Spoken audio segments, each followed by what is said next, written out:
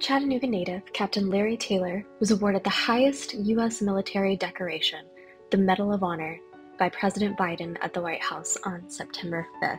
The recognition for his acts of heroism in the Vietnam War did not stop there.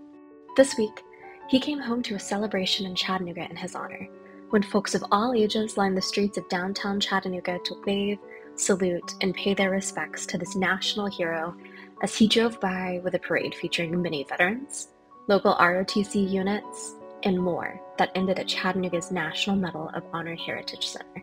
Captain Taylor, thank you for your heroism and bravery. Thank you for risking everything when you flew in to save 4 soldiers surrounded by the enemy when all hope was lost.